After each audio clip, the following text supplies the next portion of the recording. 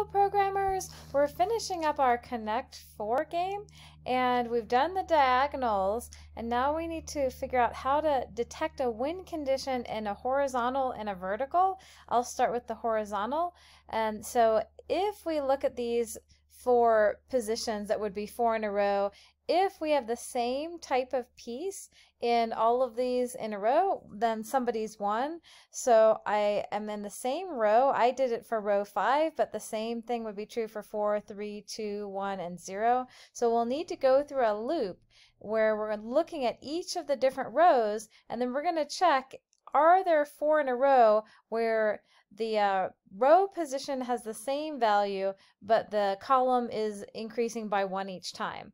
So if we think of which positions could be the beginning of a 4 in a row, you know, this first position could be the beginning of a 4 in a row, the second position could be 4 in a row, third could be 4 in a row, the fourth could be 4 in a row. But after that, if you're starting at position 5, 4, there is not room to make a 4 in a row without going off the board. So I'm going to have 2 for loops, one that goes from 0 to 5, and that's my rows that I'm checking, and another that's talking about the columns that's starting at 0 and stopping at 3. So when we look back at the code that we'd created, I had left some functions blank that the horizontal win detection and the vertical win condition were blank. The way to solve those is similar to what we've done with the diagonals, that we've got the 2 for loops. So for the horizontal win conditions, I said that my rows were going to go from 0 to the number of rows. And then my columns, I want to start at 0, and I'm going to stop checking when I get to the number 3. So with the for loop, we want to go 1 past that. And now, similar to what we did with the diagonal win, I'm going to see whether or not the board item is greater than 0, because 0 meant nobody's gone there yet, and a 1 means it's the first player, and a 2 means it's the second player that went there. So I can pretty much just copy and paste what I had done with my diagonals and do those in this for loop. So if the position that we're looking at is not a 0, and our board looks like this, where the 0 means nobody's gone there yet, a 1 would mean that the first player's gone there, a 2 is the second player's gone there. So if it's greater than a 0, and then here's where my row is actually going to need to stay the same, unlike the diagonal. This time the row is going to stay the same, and the column is going to go our starting position, and then we're going to go up each time. So if that was true, then this player won, and we have a winning condition. So let's test that out. I'll go ahead and run the program. Trying out the horizontal win condition. I'm going to have player 1 start in position 1, and then player 2 is just going to always, oh, that's not what I meant to do. I'm going to have player 1 go in position 2, player 2 maybe position 3. So I'm going to let player 2 go for the win here as soon as I get 4 in a row for this player.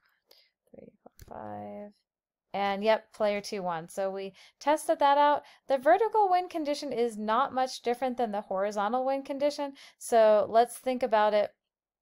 We are going to have a vertical win condition in any of the different columns from 0 to 6. So we'll check 0 through 6 in a for loop for all the possible columns. And then if we're looking at the different rows that would make up the vertical win condition, we're going to keep going up by 1 when we're talking about the index for the row. And if you're looking at the beginning of what could be 4 in a row vertically, the last 3 rows are out, because if you were to have 1, 2, 3, 4 in a row vertically, it cannot start on row 3. So we would have our other loop going from 0 to 2.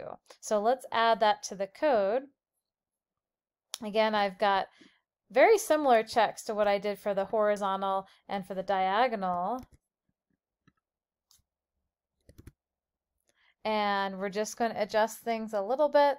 So we said that our rows that we're interested in looking at are only 0 to 2. So I'll go 1 past that when I'm doing the for loop. And then the columns, any of these columns could be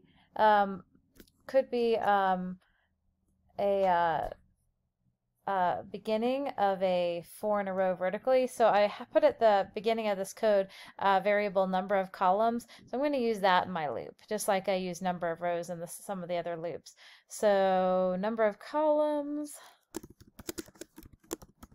and then we'll make sure that the piece we're looking at, the position of the board we're looking at, isn't 0, which means it's blank.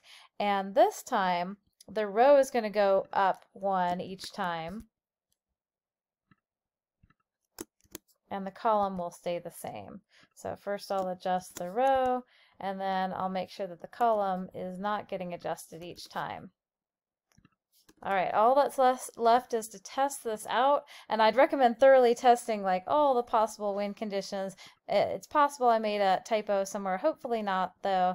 We tested the horizontal, let's test the vertical. So I'll start position 1, 2, and one of these players is going to win. I'm aiming for player 1 to win, and yep, we did detect that win.